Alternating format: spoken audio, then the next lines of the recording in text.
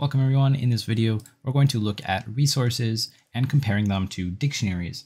Now, if you don't know what a dictionary is, I'll briefly explain it in a little bit, but I would suggest watching some other videos on what a dictionary is. If you don't know what it is at all, definitely go look into what a dictionary is, because we're actually going to be comparing a dictionary to a resource.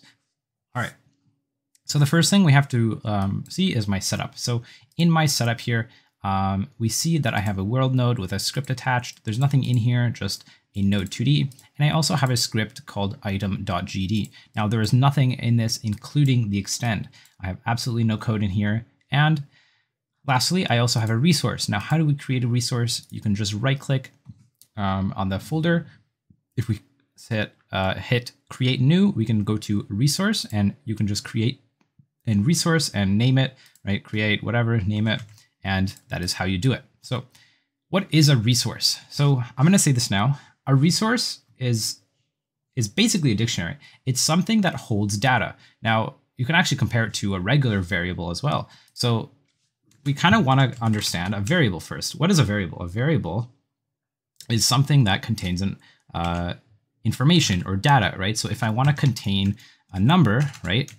Let's say, actually, what we'll do is we'll say health, right?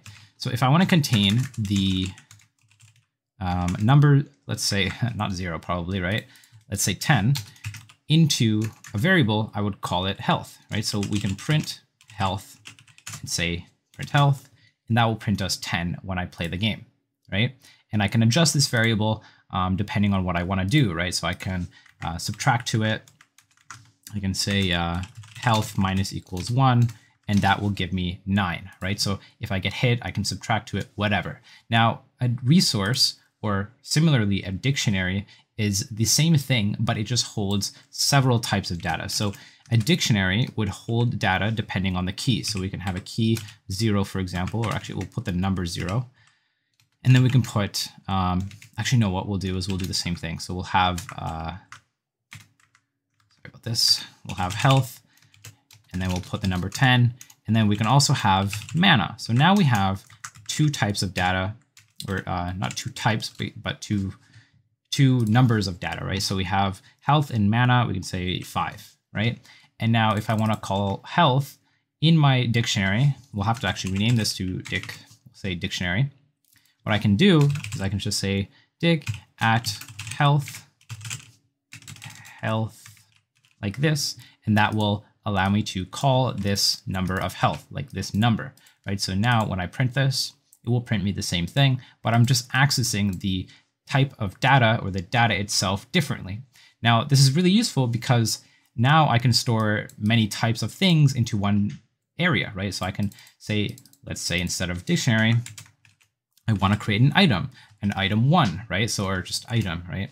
So we'll say this item has these stats that we want to give it, and this will give the player stats, right? So whatever you want to say or whatever, right? However, what is a resource? Well, a resource is essentially the same thing. It's literally the same thing. However, it's just easier for Godot, and it how do I put this? It has the right side of our screen, so it's more user-friendly. So first, we want to extend resource. And then what we'll do is we'll give it a class name, and we'll say item. And then what we can do is we can export a bunch of variables. Now, this is basically the same thing as giving it a key or a data. So we put a variable inside of here, and we are able to basically put something into this. Now we can do this, we can put an icon, and we can give it a specific texture by saying texture 2D. You can also do 3D, I believe, or just texture, but I'm going to do 2D because I generally work in 2D. Now, if I want a variables, we can say this, or sorry, if we want numbers or integers, right, we can say variable health and then give it a number, right? So, or we can do int, int like this, right? And that would default it to, actually, let's see what it defaults it to. Oh, I have to close that. And it defaults it to 0, right? So if I did this for all of these, it would do the same thing. And now it doesn't go to that number. If I save it, it'll default back to 0. And we can see here in the icon, I can load it and put an icon into it, which is pretty useful. Now this is actually the same idea as preloading something. So you could have a variable icon and then equal preload and then preload some sort of PNG, and that does pretty much the same thing.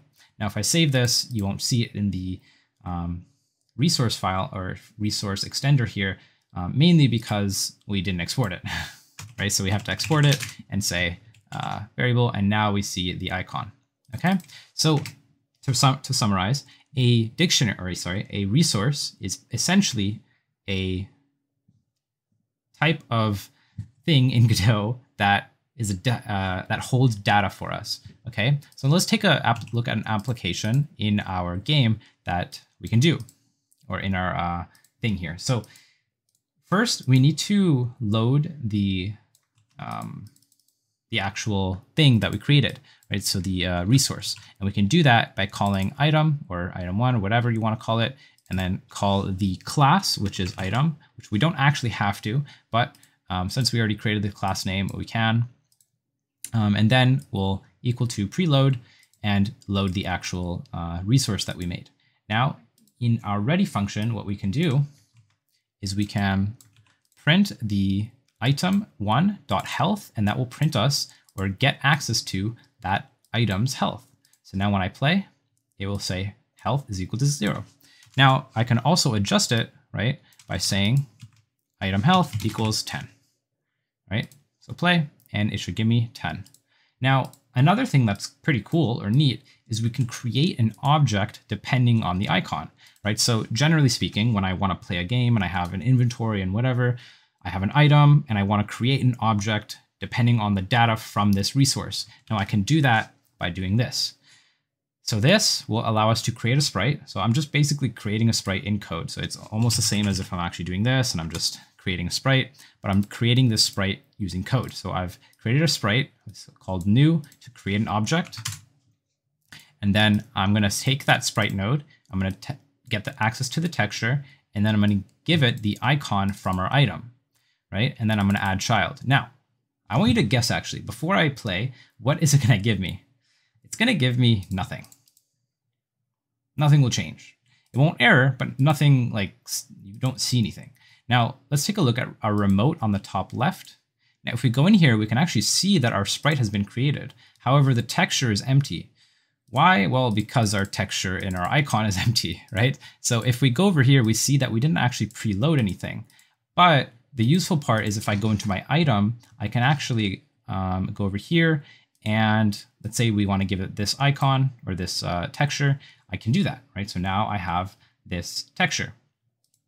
And now when I play, now I have this texture on the top left.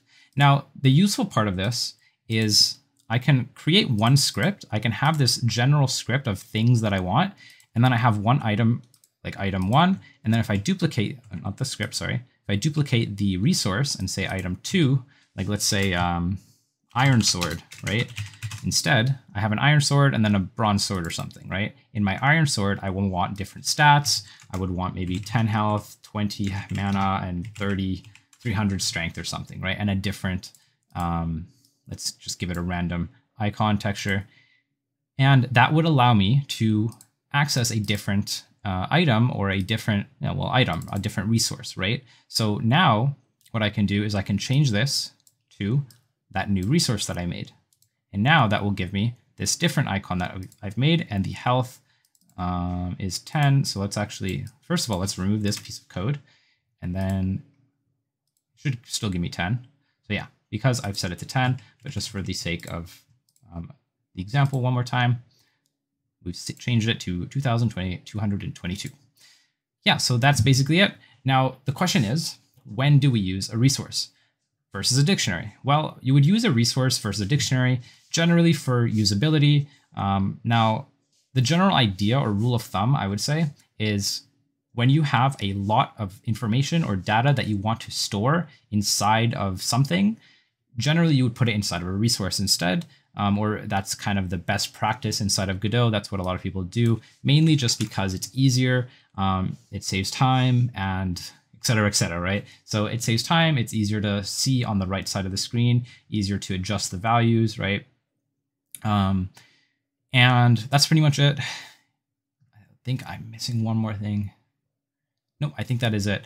So a resource is basically a dictionary almost. It just contains data, and we can access it through code, just like we do a dictionary, and we can play around with it just like a dictionary. Now, the class name doesn't actually matter. So the class name, here, I've got to delete that too.